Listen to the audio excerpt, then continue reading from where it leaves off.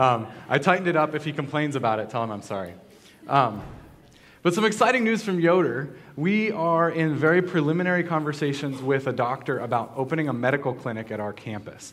So a doctor from the McPherson, Salina area approached us and said, hey, we realize that there's a need in the community of Yoder for a medical clinic. Could we use your facility? And we were like, yeah, that'd be great. So we're in very, very preliminary conversations about that. If you want more details, you can talk to Philip or Dale Kaufman, but there's kind of conversations with the Amish community and the local town leadership about what that would do. So keep us in prayer as we kind of look at that as an option. So I want to begin this morning by asking a question. When was the last time that you received a letter? And I don't mean like a birthday card from your dentist or like a form letter from your cell phone company, but like a handwritten ink, like paper stamped letter. When was the last time? Anybody? What? Just last week. Can anybody beat that? Last week? No. Isn't that crazy? Nobody writes letters anymore. Well, not nobody. I guess they wrote one last week. But I was thinking about the last time I received a letter was when I was in college, which was like a decade ago. And it was still odd then to get a letter. My grandma every Friday would sit down and write a letter to all of us grandkids who were in college. And so every Monday or Tuesday, I would receive a handwritten letter from my grandma. And I looked forward to that every week because it was different. It wasn't an email. And so whenever we're looking at these letters to the 7 churches in Revelation, letters back then held probably as much, if not more weight than they do today, because getting a letter somewhere took a long time. We don't know what the postal service was like. When Paul wrote these letters to the 7 churches, he was actually in exile on an island called Patmos. And that would have been a couple hundred miles, and it's on an island, from this church in Pergamum. And so we don't know if there was like a guy on a camel with like a bag full of letters like headed to Pergamum, or we're not sure how they got there. But what we do know is that this letter carried a lot of weight. Soon after he wrote these letters, John was released from exile and was able and might have been able to hand deliver these letters. We don't know. And it really doesn't matter for the message this morning, but I like to let my brain wander about like, how did they actually get there? That's a long distance to walk. The interesting thing about John is he was a disciple of Jesus. So he was like direct disciple. He probably shook hands with Jesus, shared meals with Jesus. But when he wrote this letter, he was actually the last living disciple of Jesus that was around at this time. And so to get a letter from someone directly connected to Jesus was a pretty big deal. And not only that, but these letters were given to John by Jesus to write down and give out. So these are direct words from Jesus to the churches on how to follow him. All of these letters are broken into 4 basic categories. They're up here on the whiteboard, and they'll be on the screen. And the first category is the images of Jesus. What does Jesus want us to know, or want the churches that he's writing to know about who he is and what he's about? So there's images of Jesus. There's a section of affirmation. So what is Jesus saying these churches are doing well? That's the affirmation section. And my wife mentioned between services that I left an F out of the word affirmation. So I'm going to fix that. There we go. Okay, so there's the affirmation section. And then there's the critique section where Jesus is telling these churches, like, here's some things you could do better. And then the last section of these letters is the promises section. Things that will happen, and they're not necessarily always good things. And so there's these 4 sections, and we'll go through them today about the church in Pergamum. If you'll turn with me to Revelation chapter 2, verses 12 to 17, that's where we're going to be this morning. And if you're using the red Bibles, that is on page 1126, 1126, Revelation chapter 2. But I want to start off with a little bit of background information about the city of Pergamum. The city of Pergamum was a notable city. It had an interesting skyline. And so I want to show you a picture of an interesting skyline, a notable skyline in my life. Does anybody know what skyline this is? Pittsburgh. That's right. You must be a Steeler fan or a Penguin fan. Oh, you were just there. Awesome. I'm a little jealous. So this city is the city of Pittsburgh. And to me, or to anybody that lives in Western Pennsylvania, this is a notable skyline. Whenever I think about like driving into the city south through the Fort Pitt Tunnel, it's kind of dark. And then you come out on the Fort Pitt Bridge, and like the whole city just kind of opens up. And there's like Heinz Field over here and PNC Park, and the Three Rivers State Park is down below you, below the bridge. And it's just like, oh, It's like home. It's like where I grew up. It's my city, even though I don't live there anymore. It's still like Pittsburgh is a notable city for me and really is a sense of camaraderie to Western Pennsylvania. This is the way the city of Pergamum would have been to the people in that area. They would have known what that city was like. And the reason is because in that city there was a mound or like a hill in the center of that city. And on top of that hill were some beautiful, beautiful buildings, some really awesome architecture. And to the people in Pergamum and that region, that would have been a sense of camaraderie. Like, this is our town. This is where we live. But for the church in Pergamum, for the Christians that lived there, this was not a sign of camaraderie, but a sign of temptation, a sign of like devil worship. Because these buildings were built to other gods. These buildings were these beautiful shrines and worship centers were not built to Jesus or to Yahweh, the one true God. They were built to other gods. And so it's just a constant reminder, this city, this landscape, it's a constant reminder to the church of like, man, we live in a place that is different than us, that worships differently, that believes differently than us. And so I want to begin in the beginning of this letter, Revelation chapter 2, verse 12. To the angel of the church in Pergamum, write, these are the words of him who has the sharp, double-edged sword. And this is where we get the first section of our letter, the image of Jesus. It says, to him, Jesus, who has what? What does he have? A double-edged sword. So we see that Jesus has this sword. That's the image of Jesus we're given in this letter to Pergamum. And to us, it might not be that big of a deal. Okay, Jesus has a sword, not a big deal. But to the people in Pergamum, this was a pretty politically charged statement because the Roman government, the government that ruled at that time, gave the governors of each state the right of the sword. And the right of the sword meant that the governor got to choose who lived and who died. If I was in Pergamum and I did something wrong, I would have been brought before the governor. They would have told him, okay, this is what Mark did. And there wasn't really a trial. The governor just said, Mark dies or Mark lives. And that was what happened. So the governor had the right of the sword. So by Jesus saying, no, like the governor doesn't hold the keys to life. The governor doesn't hold the right of life. Jesus does. It was a pretty bold statement. And that's how he opens the letter. He wants the church in Pergamum to know that Jesus holds life. Okay? So if we continue on in verse 13.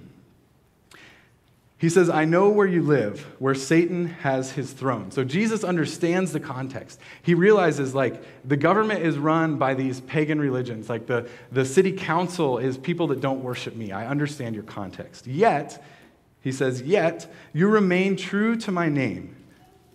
You did not even renounce your faith to me, not even in the days of Antipas, my faithful witness, who was put to death in your city, this city where Satan lives. And so we're entering into the next part of this letter, this affirmation, is that the church of Pergamum is remaining faithful. They're remaining faithful even in the midst of a time where there are people that follow Jesus who are being killed for following Jesus, but yet the church in Pergamum is still following Jesus. So that's a pretty cool affirmation that they're remaining true. They're being faithful to Jesus. And then it says, nevertheless, this is where we're kind of stepping into the critique section of the letter. Nevertheless, I have a few things against you. There are some among you who hold to the teaching of Balaam, who taught Balak to entice the Israelites to sin so that they ate food sacrificed to idols and committed sexual immorality. Likewise, you also have those who hold to the teachings of the Nicolaitans. Repent, therefore, otherwise I will soon come to you and will fight against them with the sword of my mouth. So it's saying that some of you are allowing your faith to be compromised. So this is the critique that Jesus has to the church in Pergamum, is they are compromising their faith. They're compromising their faith by following the teachings of Balaam and the ideas of Balak and the Nicolaitans. Now, I want to be honest with you, there is no real historical account of who the Nicolaitans are. There's not like a history of the Nicolaitans on some shelf somewhere. It doesn't exist. But the church history would tell us that the Nicolaitans are a group of Christians who would have used ritual sexuality for worship. So they would have like temple orgies and prostitution and that thing wrapped up in their worship of Jesus. And what Jesus is telling the church in Pergamum is that if you're following the teachings of the Nicolaitans, like, you got to do something different. Okay, so that's the Nicolaitans. And then Balak and Balaam are also mentioned. Does anybody recognize those two words? Balaam, does anybody know who Balaam is? What was he famous for? Balaam's donkey. Balaam had a donkey, okay? That's what he's famous for. And what is this donkey famous for? It talks. So there's this talking donkey in the Old Testament, in Numbers chapter 22, that, so this is when I think about talking donkeys, I think of Eddie Murphy. But so I want to tell this story real quick because Balaam is a prophet in the Old Testament. And so Balaam hears from God and speaks truth. And what was noticed by the people around there is that he spoke truth. Like when Balaam spoke, those things like were real and it was true and it was good. And so there was this guy named Balak who was currently the king of Moab.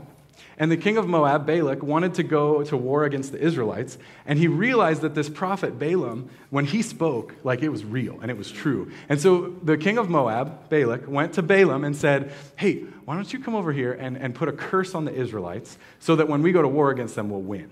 And Balaam was like, no, God is with the Israelites. I'm not going to do that. And so a little while later, Balak, the king of Moab, went to Balaam again and said, hey, listen, here's how it works. I will give you notoriety, I will give you fame, and I will give you money if you come and curse the Israelites so that we can beat them in a war. And Balaam said, all right, let's talk about that. And so he gets on his donkey, and he heads for Moab, but his donkey won't go. His donkey just stops, and so Balaam beats the donkey, and the donkey still won't go, and so he beats the donkey a third time, and this is when the donkey turns around and says, what did I ever do to you? And it actually says in words, like the donkey speaks, and he says, what did I do to you? And the donkey really doesn't have anything to do with today's teaching, but it's an interesting story. But what I think that Jesus is getting at to the church in Pergamum is that Balaam was willing to compromise his faith for something other than God. Okay? And if the people in Pergamum are compromising their faith for something other than God, that's a problem.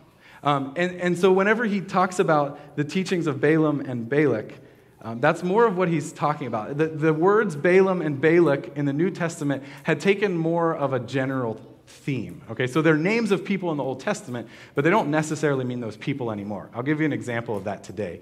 So the word Google is actually a name. It's a name of a company, right? But if you say, I'm going to go Google something, everybody knows that just really means you're going to go on the internet and look for something. It doesn't matter whether you use Bing or Yahoo or Google, you're just looking for something. So it's more of a verb. That's the way that the words Balak and Balaam would have been understood by the church in Pergamum. The term Balaam was used to refer to false teachers in general. So if you're following Balaam, you're just following somebody that claims to teach Jesus but isn't. So false teachers. And the term Balak means to throw or to cast off without any care of where it goes. It's kind of like throwing your faith to the wind. What Jesus is saying to the church in Pergamum by using this term Balak is that they're kind of taking their spirituality and just kind of seeing what happens. They're saying like, well, this sounds good. Let's try that out. Or like, this idea is intriguing. So let's go over there and dabble in that for a while. And what Jesus is saying is no, you need to turn around. You need to repent is what it says. And to turn around, that's what repent means. It's a direct translation meaning turn around. You need to turn around and realign yourself with Jesus. You're letting yourselves be compromised or adulterated by what feels right instead of following what is actually the best thing for you. You're letting the thrill of mysticism and personal enlightenment coax you into idol worship. And you're doing whatever feels right sexually and calling it worship. And Jesus says that has to stop. That has to stop, or else I will what? And this is where we get into the promises. What does Jesus say? You need to stop, or else I will. What does it say in that verse 16? I will fight against you with the sword of my mouth. So I will fight against you, or fight against them, with the sword of my mouth. Now, what is this sword of my mouth? What does that mean? Anybody have a guess? Words, yes. So Jesus is saying you need to turn around from what you're doing, realign yourself with me, with Jesus, or else I will fight against them with the sword of my mouth, with words. I'm going to speak badly against you. Now, some people might say, like, okay, big deal. People talk bad about me all the time. However, if you realize who's saying these things, Jesus is the same guy that way, way, way back when caused the universe to just begin only by speaking. That he set the universe in motion with the words of his mouth. And so if Jesus decides to speak against me with those same words, it's kind of a big deal. And so Jesus is promising, if you don't change what you're doing and realign yourself with me, it's going to be bad. So then we get to the closing of this letter. And it also has some promises in it, but I'll read it. It's verse 17. Whoever has ears, let them hear what the Spirit says to the churches. To the one who is victorious, I will give some of the hidden manna. I will also give that person a white stone with a new name written on it, known only to the one who receives it. So it says, if you have ears, listen up. So essentially, everyone in the church in Pergamum, pay attention, because I assume they all had ears. I don't know that for sure. But as far as I know, human anatomy is pretty much the same as it used to be. So if you have ears, pay attention, okay? Because those of you who are successful in turning around and realigning yourself with Jesus will get two things. There's a promise of two things. One is hidden manna, and the second one is a white stone with a new name on it. Now, this word manna, what is it? What is manna? It's also in the Bible in the Old Testament. What is manna? Food. It's some kind of food. What do we know about manna? It's different, right? What do we know about it? It comes from heaven. What else? Sorry, I didn't... It has a short shelf life. Is that what you said? Okay, so yes, so manna is this it's this food that when the Israelites were in the desert, they were starving, and they said to God, God, we're going to starve. We need help. And so what did he do? He sent this manna. And actually the Hebrew translation is man-ha. It's two words, M-A-N-N-H-U, man-ha. And basically the direct translation means, what is it? And so I can imagine the Israelites praying to God for food. They come out and they find this bread on the ground and they pick it up and they're like, what is it? And they're like, I don't know, so let's just call it, what is it? And so that's what they did. And so it's called, what is it? Manha actually means, what is it? So it's this food that comes from heaven that we don't know where it comes from, and if you don't pick it up soon enough, then it's gone, it dries up and disappears. And if you collect enough of it, you can eat it, but if you collect too much, it gets moldy. But on Saturdays, you can collect twice as much because then you can eat on Sunday. What is it? Right? And so what Jesus is saying here is that if you turn around and realign yourself with Jesus, I will give you divine sustenance. Those are big words, divine sustenance. I will give you a fulfillment that you don't understand, that comes from God.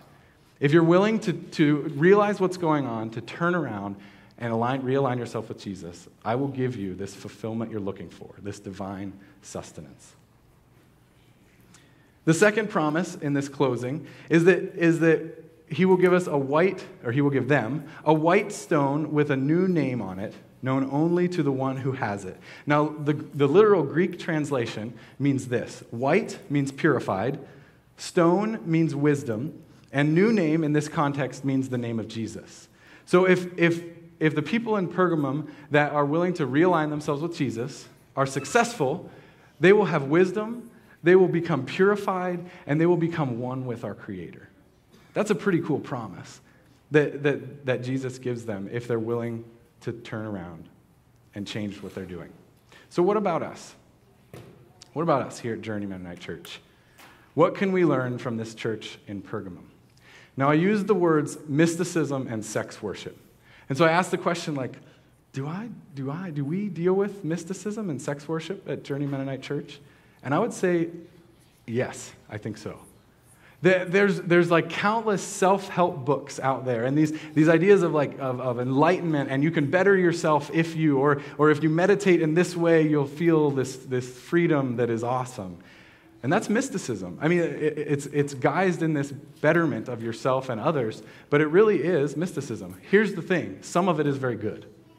Some self-help books are awesome.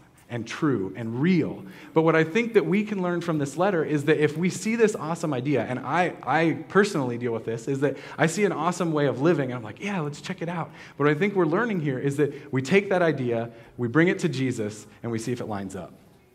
If that new idea lines up with Jesus, who's our foundation of everything we do, awesome, chase it, go after it, do that thing. But if it doesn't line up with Jesus, you need to take it seriously and walk away. I think that's what we can learn. Is that if somebody promises something better, does it line up with Jesus? And I also think that, yes, some of us deal with sex worship. That we dabble sexually and call it pure because it feels right. When in reality, we're giving something away that is actually meant for worship to God. What it's really about is our source of fulfillment. Am I looking for fulfillment in the next self-help book or meditation practice, or am I looking towards Jesus? Is that where I get my fulfillment? Am I looking for my fulfillment in my sexuality? Am I looking to a computer screen for fulfillment? Am I having inappropriate expectations of my spouse for fulfillment? Or do I have too much emotional connection with a coworker? Is that where I get my fulfillment? What Jesus is saying, if we're not looking towards the creator of the universe for our fulfillment, we're in the wrong place. What Jesus is saying for this particular church in Pergamum is that there are some people finding fulfillment in sexuality and mysticism, but really, we need to be looking towards Jesus. Those are pretty strong words, but I believe they were true then and they're true now. Is our fulfillment in Jesus? That's the basic question for this morning. And even bigger than this morning, we are doing this series on the 7 letters to the churches in Revelation, but we have 8 weeks lined out for it. So how does that work? 7 letters, 8 weeks. Well, week number 8 is going to be the 8th letter, and we're going to read or talk about the 8th letter to the angel of the church at Journey. And so what I want you to do is, if you don't have one of these already, we passed them out a couple weeks ago. This is a feedback form. There's some out there. I can't remember what you guys call it at this campus, but the table by the kitchen. There's some of these out there, so if you don't have one, grab one. And what I would encourage you to do is as you're listening to what God has for us, as you're praying and doing your devotions, ask God, what are the images of you, Jesus, that we need to know? What are the affirmations of Journey that you want us to know about? What are we doing well? What are the criticisms that you have for Journey that maybe we should tweak and do a little differently? And what are the promises that you have for us in our community? And as you hear them, write them down. And we'll ask you to turn them in here in a couple weeks so that we can listen to the Holy Spirit and say, like, God, what do you want us to learn? I'm going to close in prayer, and then the worship team will come on up and close our time this morning. God, we thank you for your faithfulness. We thank you for your promises. And God, I pray that we would be able to realign ourselves with you, find our fulfillment in you, God. Amen. Well, I would invite you guys to stand as we praise this awesome God that we serve. And we're going to kick it up a notch, and we're going to really celebrate this morning.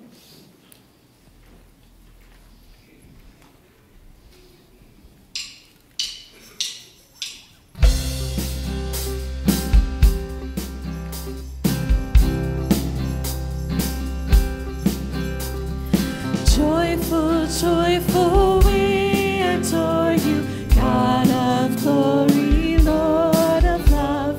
Hearts unfold like flowers before you, opening to the sun above. Melt the clouds of sin and sadness, drive the dark